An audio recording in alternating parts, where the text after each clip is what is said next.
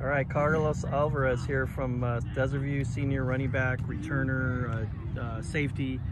Just talk about what you see out of this team now compared to the last couple years when you were on the varsity. All right, yeah.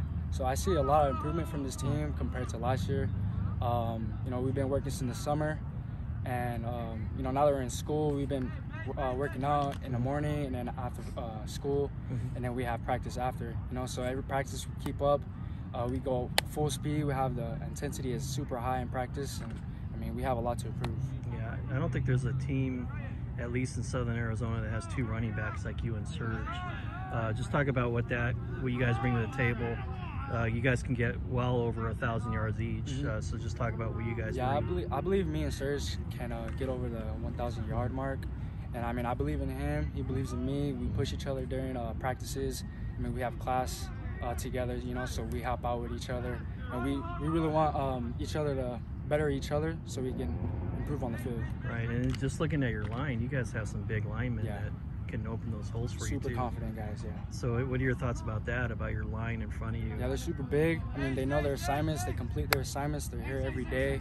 They're consistent with putting in work, being here on time, and I mean we're all having fun here, as you can see. I mean we all doing our assignments. So you're a senior. You've been through a great sophomore season, and then you had what happened with COVID last year, and now you're a senior. So what do you want to achieve this year for yourself? Yeah, so I want to get more than 1,000 yards for sure. My next goal is 2,000. Hopefully we can get that done. I believe that we can with the big guys we have here. So I'm very confident. Great, and you guys are going to be competitive too, right? Oh, yeah. You were competitive last year. You beat a really good Walden Grove team. You really handled them. Yeah, it was and you played CDO right to the end. So, what does that do for your confidence as far as your schedule this year? Yeah, I mean it gives us more fuel.